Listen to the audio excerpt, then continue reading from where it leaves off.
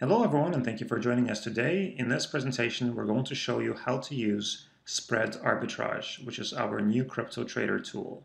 You can access this tool by clicking on Tools at the top and then on Spread Arbitrage Monitor right here.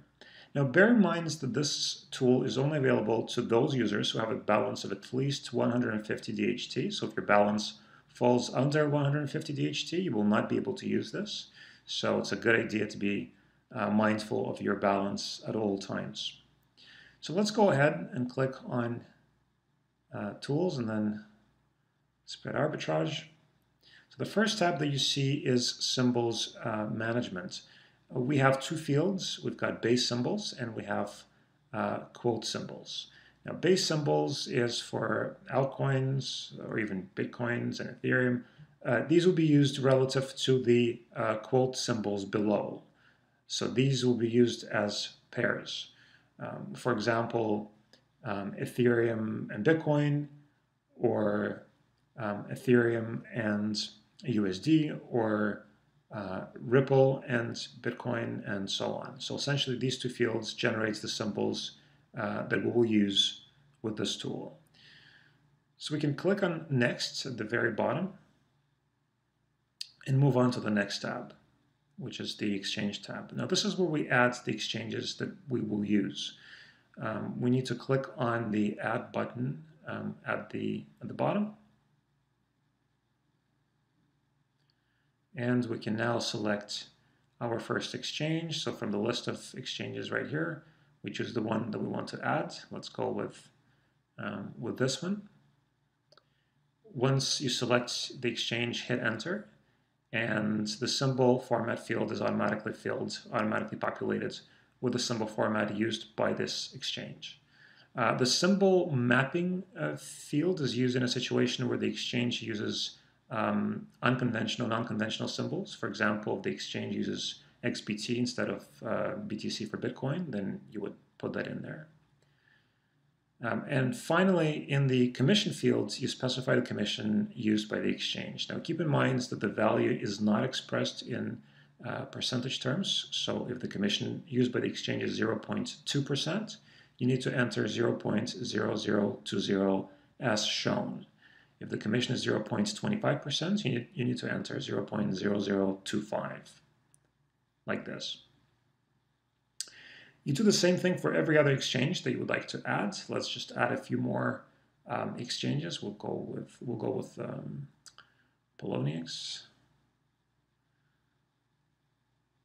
We'll add Exmo.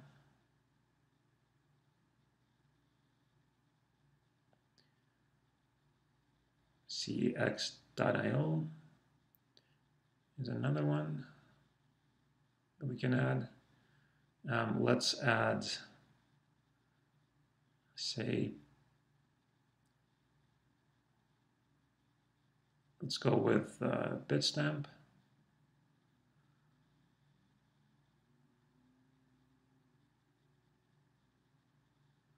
We can go with Bitfinex and maybe Bitrex as well. I'm just going with the more popular exchanges right now.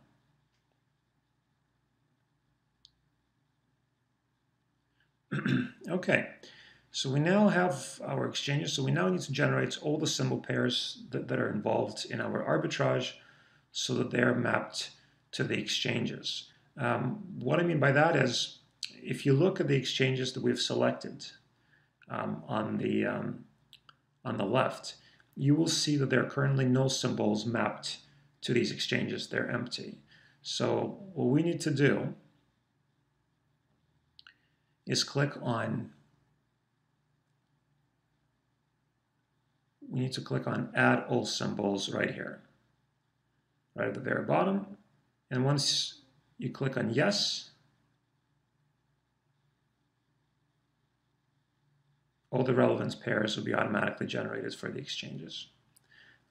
This process will take a few moments, so let's just wait a little bit. We'll have a nice little message that says done once it's done. And there it is.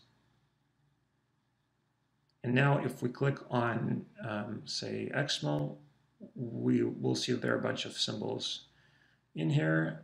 Bitrex, same deal. So every exchange for arbitrage now has, every exchange that we use for arbitrage now has an automatically generated list of symbols, and they have been mapped. So let's move on to our last tab, which is Spread Monitor. The symbol field is empty right now, so we need to click on Run. So you can see this is empty, so just click on Run at the very bottom.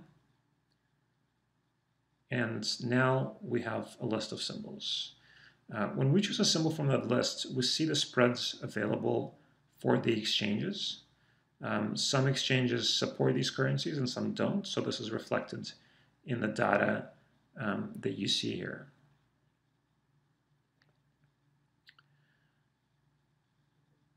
Now let's take a look at the, let's go over the table itself, the data that you see.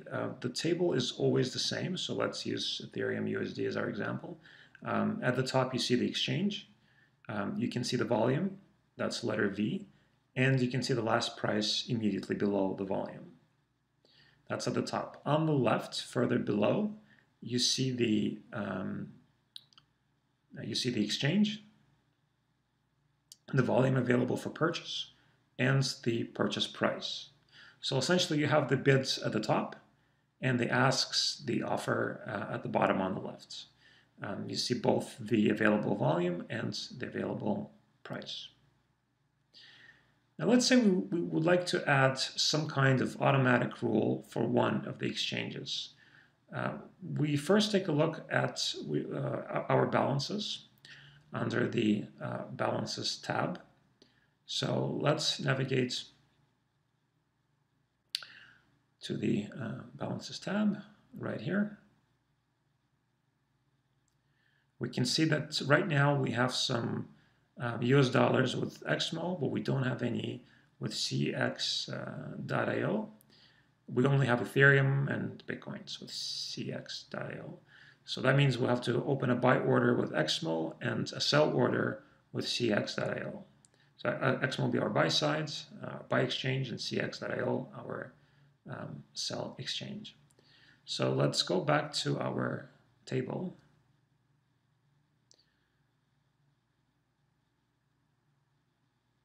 Oops. Okay, so we select to have a cross between the two exchanges, between XMO and CX.io. And then we need to right-click. So let's just select them and then right-click and click on Create Automatic Rule. We need to input a label. Let's just enter test1.